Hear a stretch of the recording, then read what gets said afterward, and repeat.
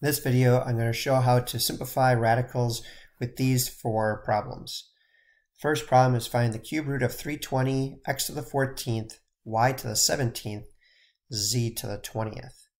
So when I'm trying to find the cube root, I should think of my cubic numbers.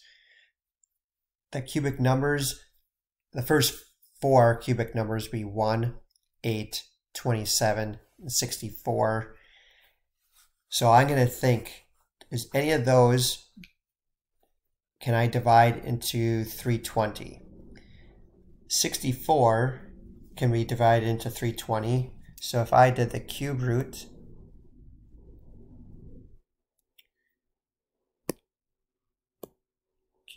of 64 times the cube root of 5, that gives me 320. So the cube root of 64 is 4. And then I have the cube root of 5 left over. I can't break that down. Now I have a cube root of x to the 14th. So a quick way of solving this is taking our exponent and dividing it by the index. And why? Because I need groups of 3 to make it a cubic root. So how many groups of 3 can I get out of 14?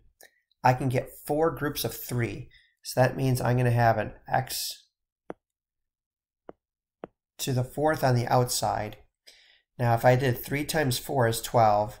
14 minus 12 is 2. So I'm going to have an x squared left on the inside.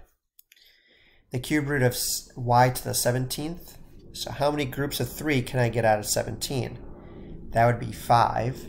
So that would give me y to the 5th. 3 times 5 is 15. 17 minus 15 is 2. So that means I have a y squared left on the inside. And then z to the 20th. How many groups of 3 can I get out of 20? That would be 6. So that would be z to the 6th. 6 times 3 is 18. 20 minus 18 would give us 2. So I would have z squared on the inside. So that would be my solution, or my simplified form for that radical. The next example, the cube root of 45, k to the 4th, m to the 10th, times the cube root of 32, k to the 7th, m to the 3rd.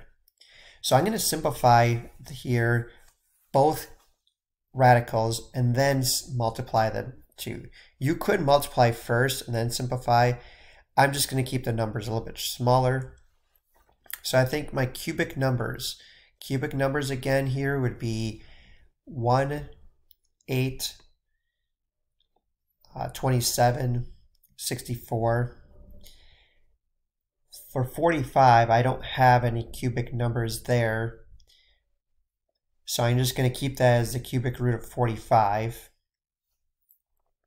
But I can have the cubic root of k to the 4th. How many times can 3 go into 4?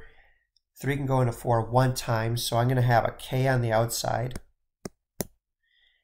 That means I have the cube root. I have the cube root of 45, and I'm going to have a k left on the inside.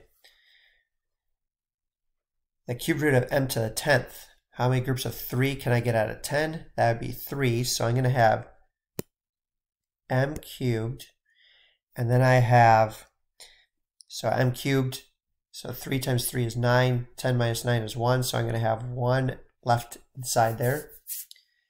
And I'm going to multiply that by the cube root of 32. So the cubic number I can divide into there would be 8, and the cube root of 8 is 2. So I'm going to put a 2 on the outside. And I have a cubed root, so 8 times 4, so that means I'm going to have a 4, cube root of 4 on the inside. Cube root of k to the 7th. How many groups of 3 can I get into 7? That would be 2, so that is k squared. That means 3 times 2 is 6, 7 minus 6 is 1, so I have 1k left inside. The cube root of m cubed. Well, the cube root undoes a base raised to the 3rd power. So that means I'm just going to have m left on the outside. Now I can multiply my two answers right now, so I'm going to have a 2 m to the 4th, because remember when I multiply like bases, I add the exponents. K times k squared is k to the 3rd. And then I have the 3rd root of 45 times 4 would give us 4 times 5 is 20, so carry the 2. 4 times 4 is 16, plus the 2 is 18, so 180. So I'm going to put 180 up here. And I got to think, is there any cubic number that I can divide into that?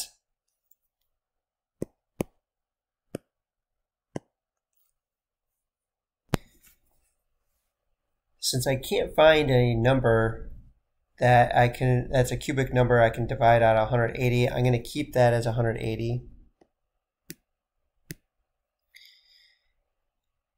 And on the inside I have a k squared. And I have an m. So this would be my final answer.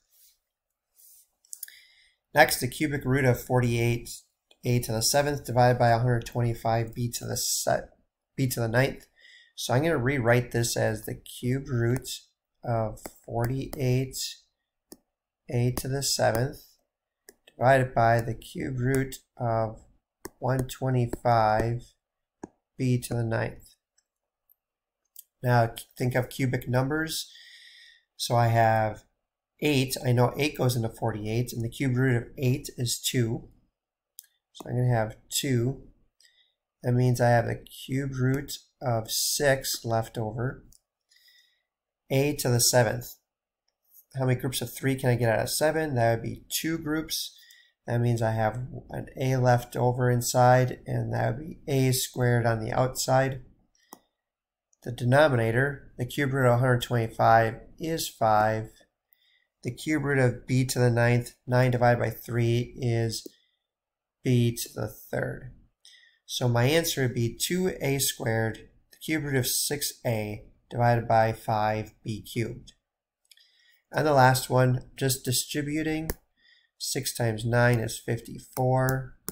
Square root of 6 times the square root of 2 is the square root of 12. 6 times negative 5 is negative 30. Square root of 6 times 12 is 72. So think perfect squares. Square root of 4 times square root of 3. Square root of 4 is 2. 54 times 2 would be 108.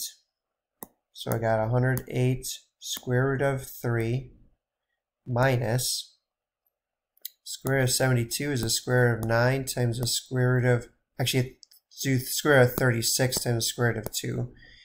Square root of 6 is, 36 is 6.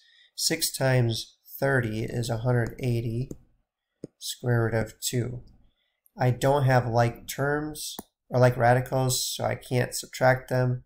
So my answer would be 108 square root of 3 minus 180 square root of 2.